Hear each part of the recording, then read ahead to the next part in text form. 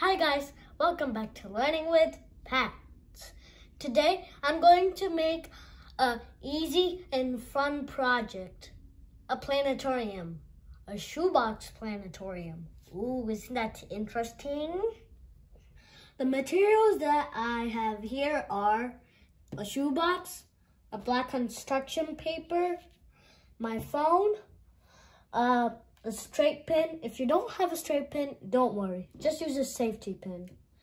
Tape and a big scissor. What I'm going to do is cut this part out and tape the black construction paper here.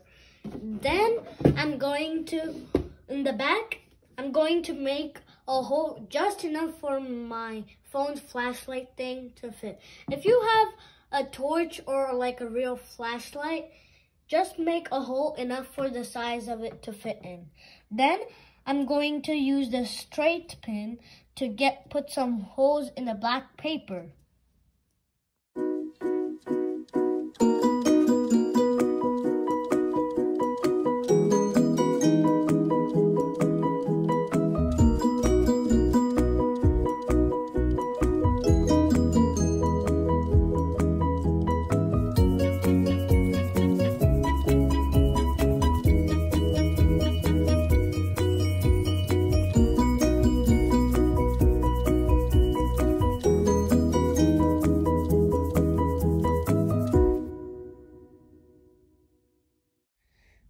This is how my project came out.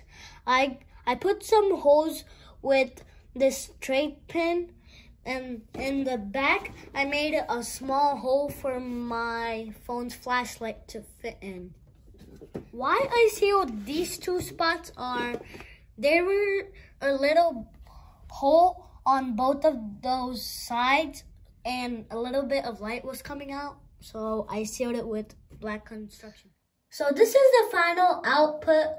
You can just move the box back and forth to get clear images. This is how a planetarium works.